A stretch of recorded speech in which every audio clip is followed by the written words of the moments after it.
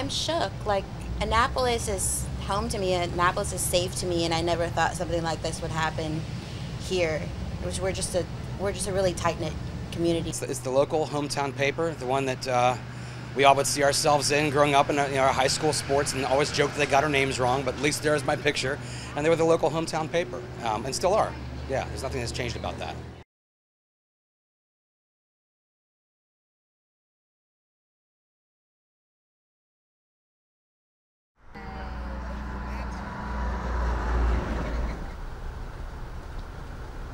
In assessing the evidence in this case, we brought to the judge's attention the evidence that suggested a coordinated attack, the barricading of a back door, and the use of a tactical approach and hunting down and shooting the innocent victims in this case.